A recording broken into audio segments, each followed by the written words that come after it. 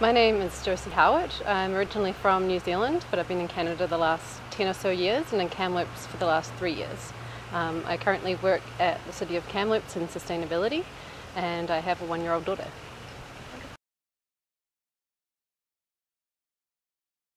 In New Zealand, we'd had a two-party system for about 50 years before the public decided that it was time for a change, and we had a referendum in 1993 where the public voted to change to MMP, which is a mixed member proportional voting system. So that came into effect in 1996, and since then it's stayed strong. In 2011 there was a follow-up referendum to see if New Zealanders wanted to maintain the MMP system, and voters overwhelmingly said yes. With MMP you get 2 votes. So you have 1 vote for your electorate, so for whoever is in your area where you live, who'd like to vote for to represent you in Parliament. And then you have a second vote, which is called the party vote. And that's what really makes the system proportionate. So in New Zealand, this has meant that it's really kind of moderated the power that the major parties hold.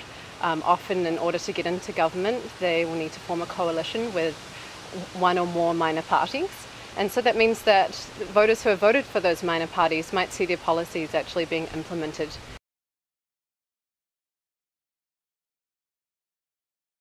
Well, firstly, they would notice a dramatic change in who is represented in government. So an example from New Zealand was in 1990, before the referendum and MMP, the Green Party in New Zealand got 7% of the votes, but they got 0 seats because it was first past the post.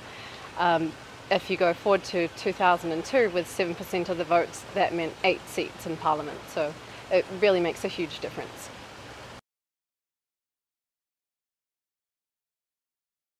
Yeah, so it's quite interesting in New Zealand, and I imagine everywhere else with proportional voting. If you need a coalition, then it's really important to have a really cooperative relationship between parties. So even before elections, for example, the 2 more leftist parties in New Zealand, the Green Party and the New Zealand Labour Party, already had kind of showed a platform of what policies they were agreeing on prior to the election, and so that voters know in advance, if a coalition is formed, these are the kind of policies that will be implemented that share both the values of those 2 parties.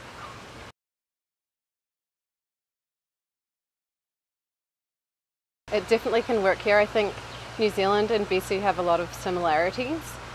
We have similar populations. New Zealand is about 4.5 million people, and we kind of have similar geographies and economies in some ways. New Zealand has a lot of primary resource industries, as well as like agriculture and tourism, and it definitely works with that size of population base. It can work here. It works in many countries around the world.